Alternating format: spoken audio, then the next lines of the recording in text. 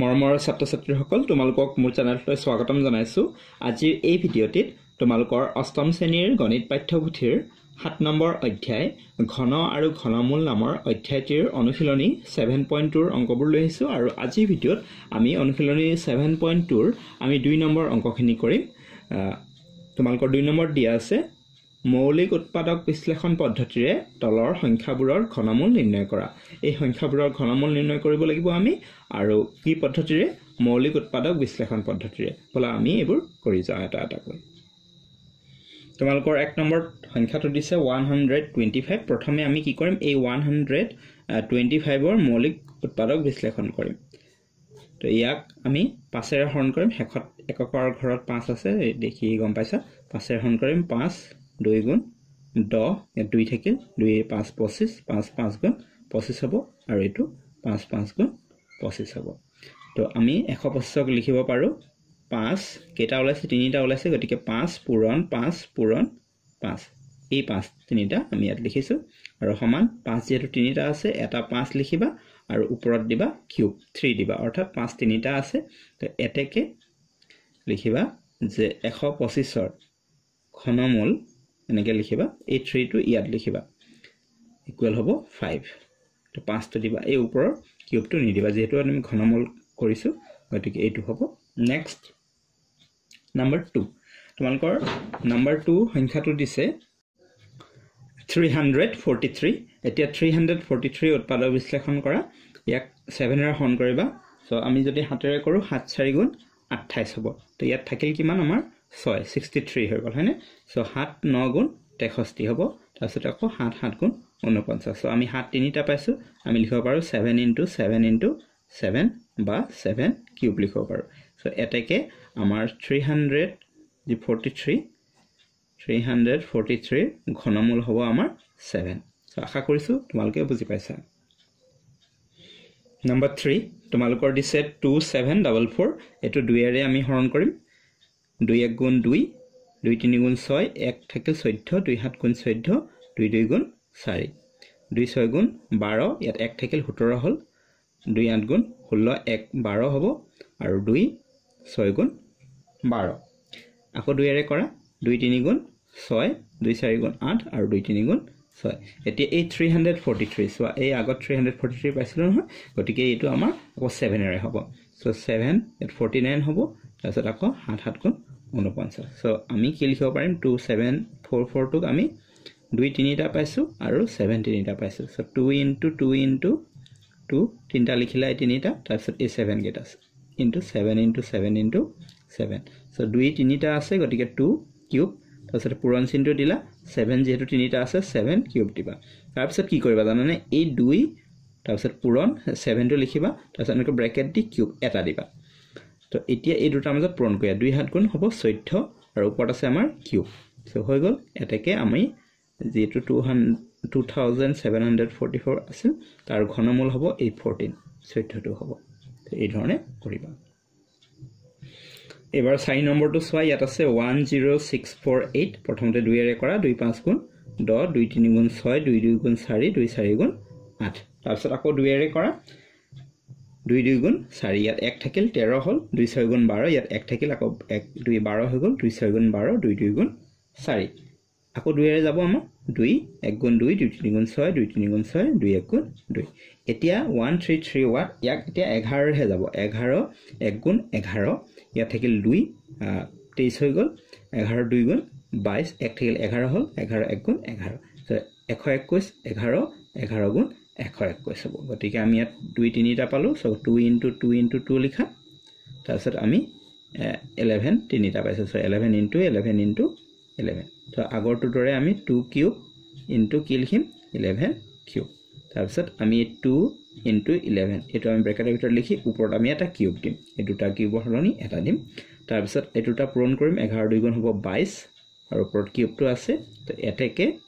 আমাৰ এই যে 10648 আছিল তাৰ ঘনমূলটো হ'ব 22। আশা কৰিছো বুজি পাইছা। কৰবাত কিবা অসুবিধা পালে বা বুজি নাপালে মোক কমেন্ট কৰি জনাবাচোন। 5 নম্বৰটো চোৱা ইয়াত আছে তোমালোকৰ 4096। 2ৰে কৰা 2 2 গুণ 4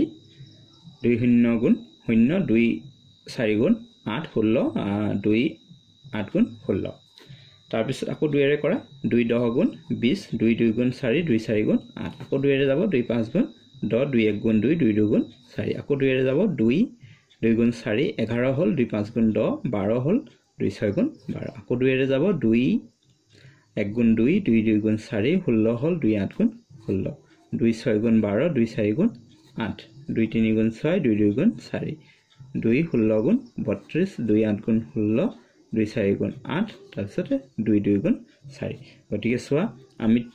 তিনিটাকে এনেকৈ লৈ লওঁ আমি তো আমি কি লিখিম ইকুৱেল আমি ইমান গোটেইকেইটা পূৰণ নকৰি আমি এই 2 3টা আছে ন ইয়াত এটো 2 কিউব দিলো আকৌ পূৰণ দিলা এই 2 3টা আছে যে এটো 2 কিউব দি দিলা তাৰপিছতে এইটোৰ কাৰণে 2 কিউব দি দিলা আৰু এইটোৰ কাৰণে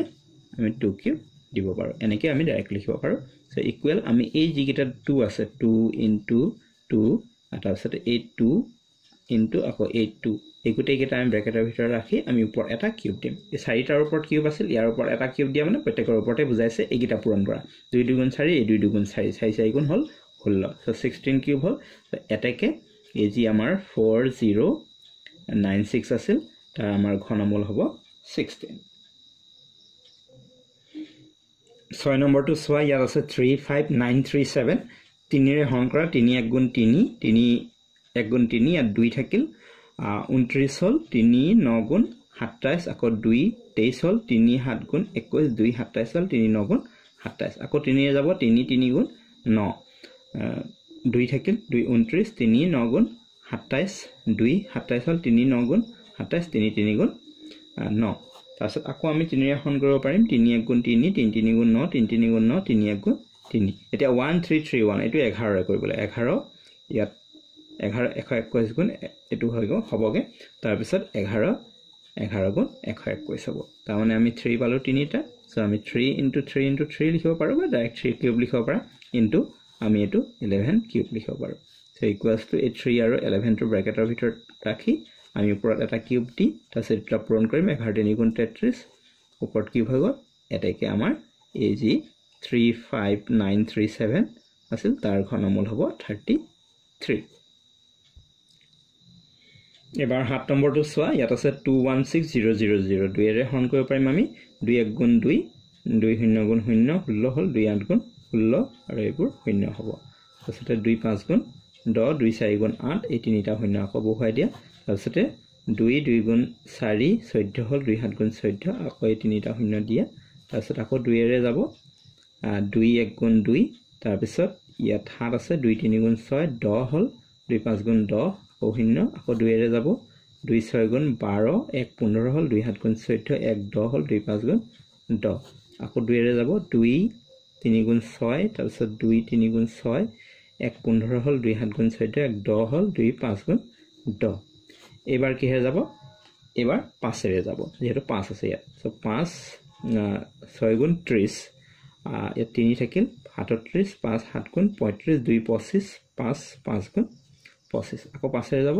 5 1 গুণ 5 17 হল 5 3 গুণ 15 2 25 হল 5 5 গুণ 25 আকৌ 5 এৰে যাব 5 2 গুণ 10 3 35 5 7 গুণ 35 এবাৰ 3 এৰে যাব হে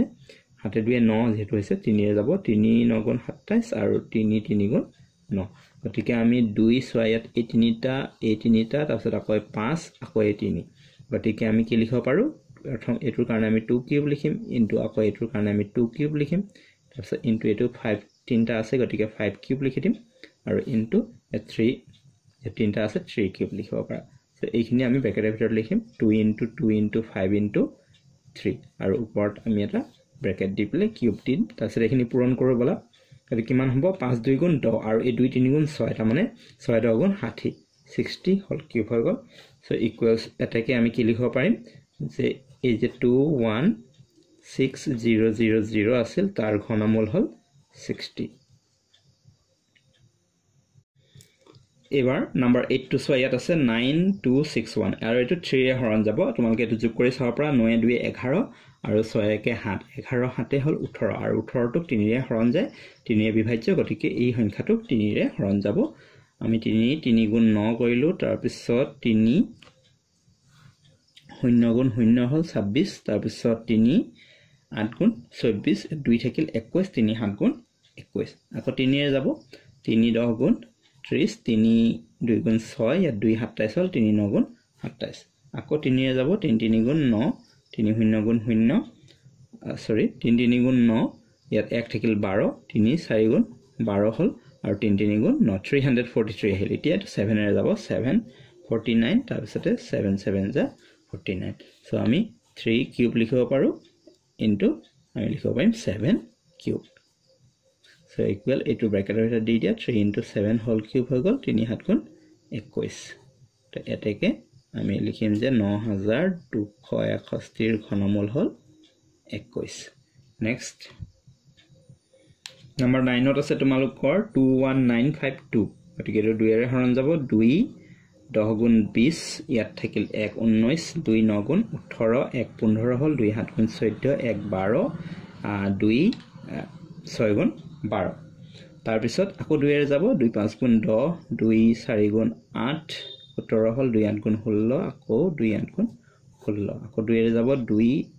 2 গুণ 4 2 7 গুণ 14 2 4 গুণ 8 2 4 গুণ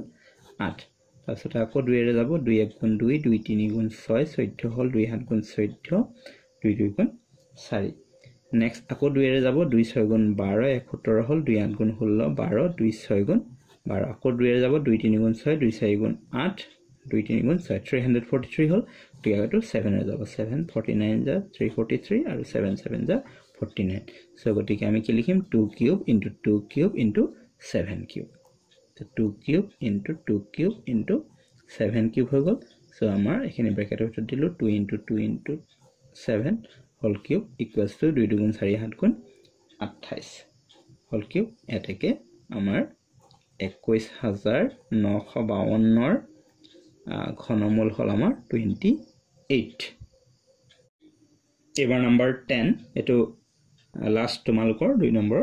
আৰু এই 7.2 অনুশীলনীৰ লাষ্ট অংক হয় এটো তোমালোকৰ আছে 6859 আৰু এটো হৰণ যাব তোমালোকৰ 19 এৰে যদি তোমালোকে কৰা 19 প্ৰথমতে দিবা 3 বাৰ সো 19 3 গুণ কিমান হ'ব 19 3 গুণ আমাৰ হ'ব 57 সো 19 3 গুণ 57 হল আৰু আমাৰ ইয়াত কিমান থাকিল 57 এফালে 8 এফালে 3 8 3 11 সো 11 আৰু 5 115 হল সো 115 ক আমি 19 কেইবাৰ দিব পাৰো আমি 6 বাৰ দিব পাৰিম সো 19 6 গুণ হয় 114 আমাৰ আছিল 115 এক থাকিল 19 হল সো 19 1 গুণ 19 হল তাৰ পিছত আমি আকৌ 19 ৰে কৰিব লাগিব 19 1 গুণ হল 19 তাৰ পিছত ইয়াত আমাৰ থাকিল কিমান এটো 36 আছিল নহয় নে সো 38 হলে দুগুণ হয় তো 19 1 গুণ 19 হল আৰু ইফালে থাকিল 17 171 হ'ব সো 19 ৰে আমি যদি 9 বাৰ দিও কিমান পাম 171 পাম নে 9 9 গুণ 81 1 বলে 8 9 গুণ 9 8 17 সো 171 তাৰ মানে 9 বাৰ যাব সো 19 আমি কেটা পালো 3টা পালো সো আমি ইয়াক লিখিব পাৰো যে 19 into 19 into 19 বা 19 হোল কিউব আমি লিখিব পাৰো আৰু এটাকে এই 6859 ৰ ঘনমূল হল 19 সো আশা কৰিছো তোমালোকে মৌলিক